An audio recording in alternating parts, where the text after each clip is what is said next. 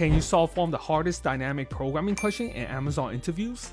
So given an array where each element represents the cost of painting a house with a certain color, and there are up to k colors. Now, two adjacent houses cannot have the same color, and our task is to find the minimum cost to paint all of the houses. Let's say we're given the following array. We can paint the houses in these colors to generate the minimum cost 6. Let's go over the thought process. For each of the houses, there are up to k choices. We will pick the choice that will give us the minimum cost. Now, since two adjacent houses cannot be painted the same color, we will also keep track of the previous color so we don't paint our current house the same color. And lastly, our first house does not have any previous house, so there are k choices. We will pick the choice that will give us the minimum cost.